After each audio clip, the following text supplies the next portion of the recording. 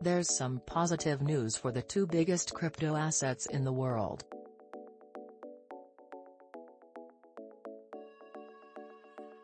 The approval of a new Bitcoin, BTC, futures-backed exchange-traded fund, ETF, by the U.S. Securities and Exchange Commission, SEC, has again sparked hope that a spot-based Bitcoin ETF could come next.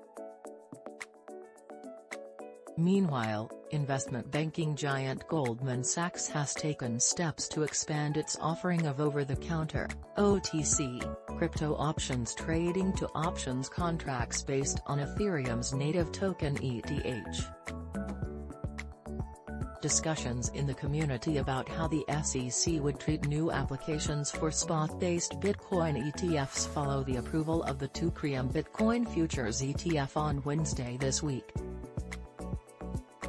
According to Bloomberg's senior ETF analyst Eric Balchunas, the approval is a good sign for spot given that the application was filed under the so-called 33 Act, a rule that the SEC has previously said does not offer sufficient investor protections.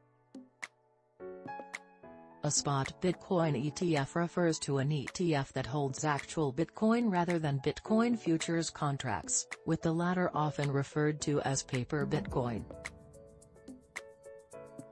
Analyzing the decision further, Michael Sonnenschein, CEO of digital asset manager Grayscale Investments, said the SEC as recently as last week cited a different set of standards under the 33 Act and the more commonly used 40 Act as its reason to continue to reject spot-based Bitcoin ETFs. Given the approval of the 2-Cream under the 33 Act, those arguments used by the SEC have now been significantly weakened, Sonnenschein argued on Twitter, adding, therefore, if the SEC is comfortable with a Bitcoin futures ETF, they must also be comfortable with a spot Bitcoin ETF. He went on to. And today that argument becomes even stronger. Thanks to ETFs and congratulations, Sonnenschein wrote.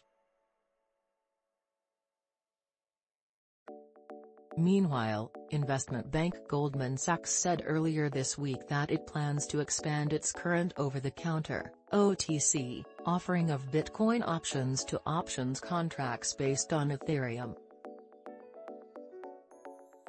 The comments from the bank were made by Andrei Kazantsov, Goldman Sachs global head of crypto trading, who during a client webinar said they plan to launch cash-settled ETH options in due course, according to Bloomberg.